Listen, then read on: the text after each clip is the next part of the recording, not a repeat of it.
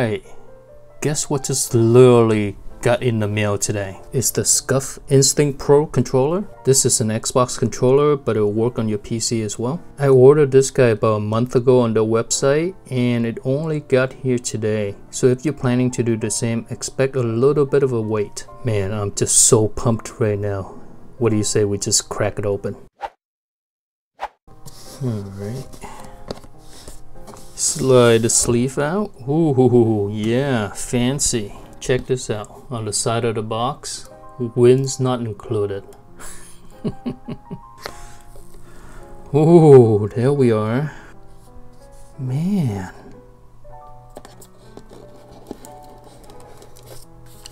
Okay. Man, it just feels so premium right off the bat. Wow, okay. I can't wait to test it out. Very similar to the Xbox Series X controller. Let's see what's else inside the box. The attention to detail in the unboxing experience is top notch. Looks like we got some braided cable, USB-C.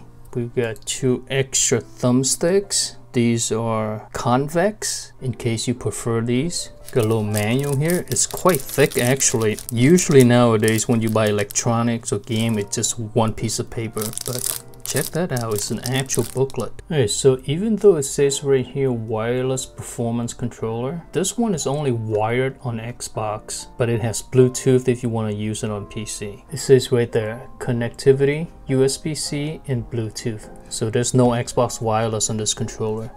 You know, I really wish that Microsoft opens up the Xbox wireless on controllers. I mean, they do it for headsets, why not on controllers? I'm sick and tired of it. Alright, I also got a case with it. Look at this. Look how nice it is. Yeah, very sturdy. Definitely gonna protect your controller. Ooh, some more thumbsticks. I guess if you buy this little kit with the case, it's gonna come with a longer cable. And what is this thing? Gamer grip. Look at this! Dry hand formula. I can't believe it. I didn't know such thing existed. This thing looks and feels very similar to the Xbox Series controller, from the dimensions to the shape of it to the button layout. Almost everything is exactly the same, except this guy has a premium plastic to it. It's got a premium build to it, and of course on the back here you get some extra buttons and the trigger locks as well. So if you already love the Xbox Series controller but you want the pro features, I think this may be the answer. Oh, hey, check that out. This thing comes off. So this is a faceplate. Dang, that's cool. I guess that's how you replace the thumbsticks, huh? No, I'm not gonna pull it out. Should I pull it out? I kinda don't want to break my new controller.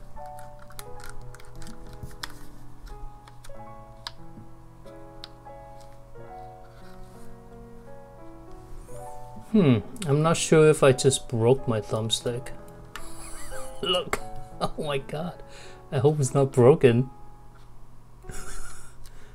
Yeah, this one doesn't do that. Yeah. Oh my goodness. What have I done?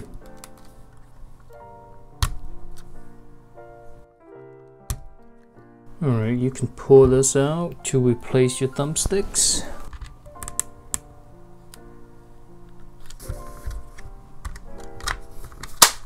It doesn't look like it's broken. We're okay, guys. Oh, check this out. The right thumbstick is a little bit longer than the left one. Do you see that? So if you prefer more precision, you may want to go with this guy. Well, I'm gonna have to say, I don't think this is an ideal way to replace your thumbsticks, because really your controller is really exposed, right? It may mess up the mechanisms in here, right? And it's pretty difficult for me to put it back, right? You gotta really press it down, and while you press it down, this thing is moving around, right?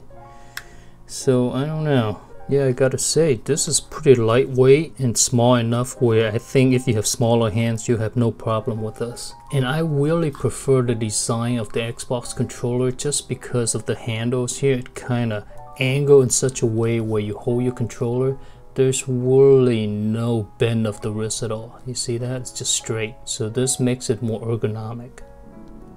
These have a little bit more tension than the Xbox Series controller, and I really like the grips here. You see that? There's a rubbery feel to it, and it really sticks to your fingers really well. Yeah, very nice. I like it. The triggers also have this grippy patterns to them. It's subtle. Your finger is not going to slip out of it. Yeah, the shoulder buttons are nice and clicky. Yeah, the face buttons feel good. They're nice and clicky. They're not as clicky as the Xbox Series controller though. The design of this D-pad is exactly like the Xbox Series controller, which I really like. Again, just like the face buttons, these are really nice and clicky. Just not to the same level as the Xbox Series controller. And on the back here, you got trigger locks. Okay, there's only 2 levels to it.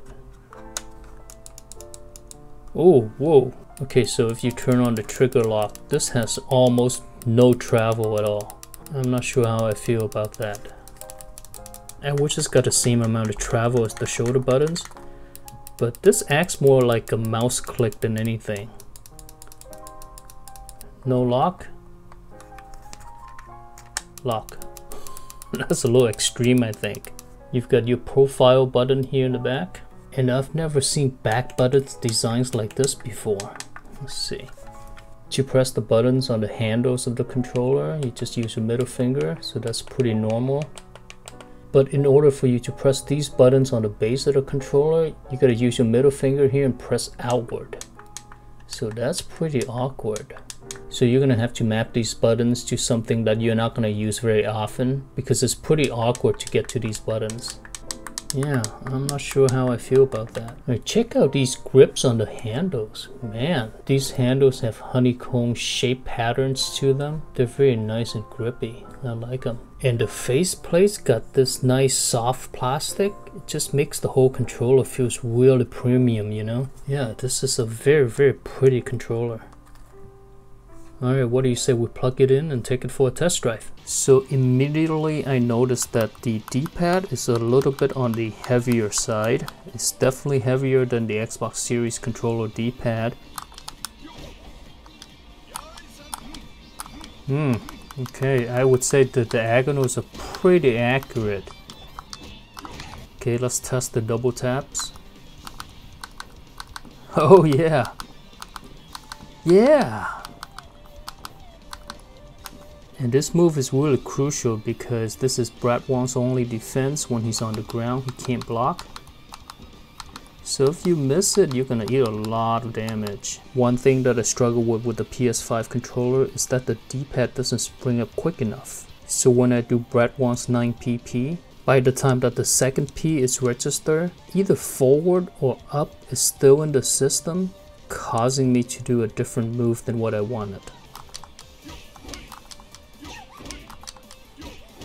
Alright, as you can see here, it doesn't happen with this controller often, right? It happens on the first one right here, but after that, it's pretty good. Alright, let's try a combo.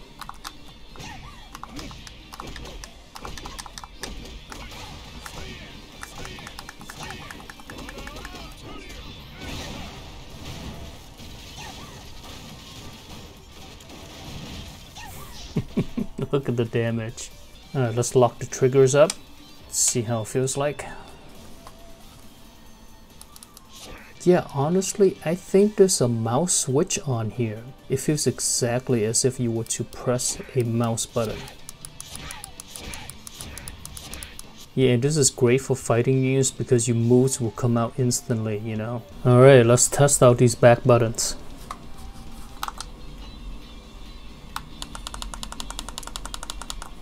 Yeah.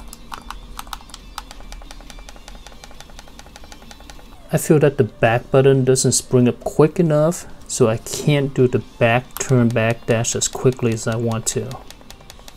And I think another reason why I can't do it quickly enough is because they made this button really hard to press. So it's a little heavy so that you don't accidentally press it, which I understand. But as a consequence, you can't tap this button quickly enough in succession. With most buttons, we train to press down, right? However, with this button, you gotta press away and up. Right? So it's just really awkward. It's just really strange. It's gonna take some getting used to. With these outer buttons, I'm thinking the best thing to program these for are probably things that you don't use frequently, maybe like bringing up a map or bringing up a menu or something like that. And you see there's a profile button here. You can use this to change between 3 profiles. So we've got blue, red, and green, and you can cycle through them. Everything is done through the controller, which I like a lot. So you don't have to rely on opening up a program or anything like that. You can change your profiles in game. You also use this profile button to program these paddles. To program these paddles, you use this profile button. You press and hold it until you see the light blinking. So let's say I want to program this paddle to up, right? So I press up and the paddle at the same time. Okay, and then you're going to see a white light. You see that? And then you press it again. Now press the paddle and he goes up. Let's see if we can program multiple buttons to the same paddle. So let's see, up, back, and punch. Let's see. Okay, so you cannot program multiple buttons to this. Oh, that's a shame. I really wish they had allowed you to program multiple buttons to one paddle, you know. That would be great for fighting games. Okay, so initial impressions. I think this is an awesome controller. Essentially what this is the Xbox Series controller, but you have pro options, right? You have the back buttons, the trigger locks, and also you have 3 profiles to choose from. I think the D-pad is pretty solid. It's very accurate, however, it's a little bit on the heavier side. Hopefully over time you can wear this down so that it'll be a little easier to press. I do like the trigger locks quite a bit. Yeah, they're really nice and responsive. Having the back buttons and the ability to lock the triggers, I think that's huge. That makes this controller just that much better. If you love the Xbox controller but wish that it had back buttons and the ability to lock the triggers, well, your wish just came true, because this controller essentially is the same as the Xbox controller down to even the D-pad layout, right? But now you've got the additional features that you wanted. The only other thing that I wish for is if Scuf makes this controller that looks exactly like this, but I can use that on my PS5. That would be amazing. And this controller just look and feel so nice. I really love the soft touch plastic on the faceplate here. Oh, so good. It looks good, it feels premium, the buttons are accurate and tactile. I mean, what more do you want?